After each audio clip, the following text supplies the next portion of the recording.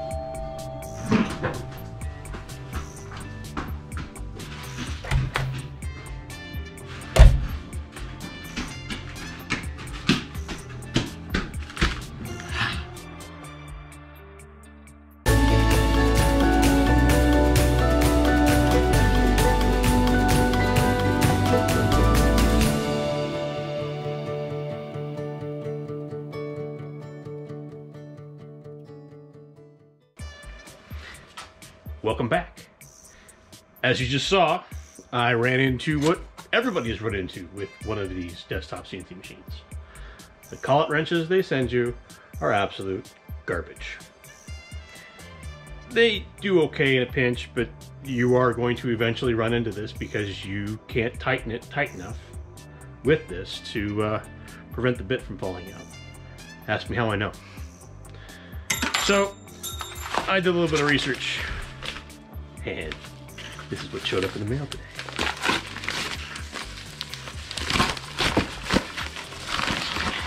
Oh. Yeah.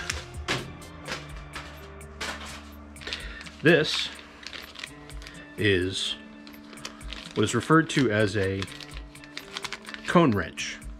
It's a tool for working on bicycle hubs. Specifically, it's made out of thin steel, designed to get into narrow places, and it's designed not to break like the other one did. I also got a new 22mm crescent because, you know, this is going to eventually break as well. Anyways, I just want to do a quick little video showing about an essential upgrade, I think, for any CNC owner, and that's a new set of collet wrenches that make tool changes that much easier. Gives you a little bit more leverage. Make sure you got that tight. You don't want to go too tight because you can ruin the collet inside. But yeah, so here we are. All right, so let's talk a little bit about cone wrenches. Cone wrenches are, as I stated before, typically used for working on bicycles. Park Tools is sort of the #1 name in bicycle maintenance tools, but there are a lot of other alternatives. This one is a no name I got off of Amazon. I'll throw a link down in the comments. But I picked this up because, well, he could get here tomorrow and, well, today. And I needed a replacement so that I could get to work. So I'm gonna go ahead and bring the spindle forward and kind of do a brief little demonstration of how this works and how I change bits, and give a couple of quick thoughts on it, and be on my merry way. Just a short video today, and yeah, so let's get to it.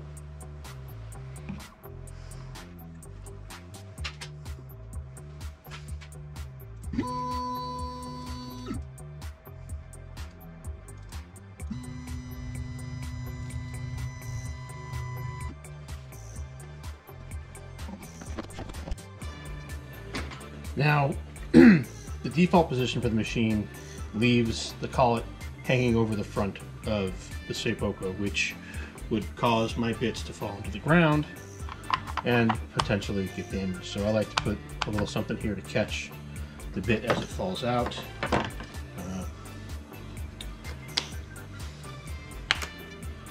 we go. Goes in the trash. So your cone wrench goes right in there, other wrench goes here, and I need to loosen them, so I am going to, and just like that, that's how it catches the bit. Put that in its holder.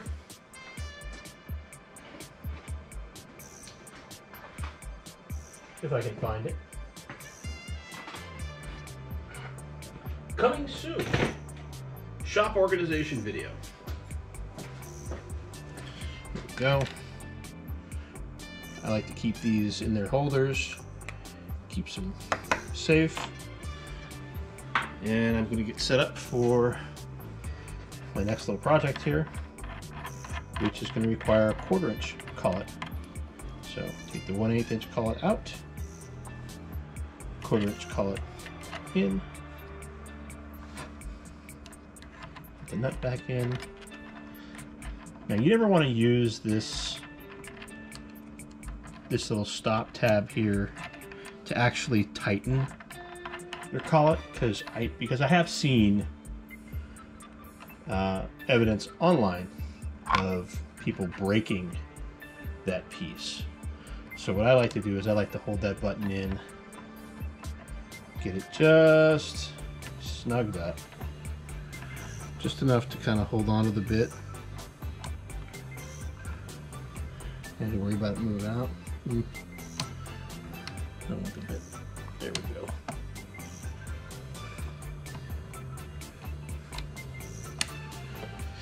Now, here's our cone wrench.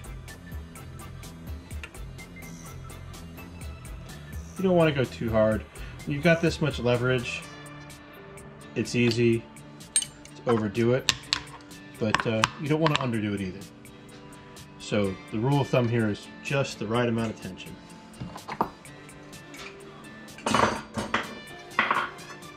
Easy peasy, lemon squeezy. And that is how you change a bit and a collet.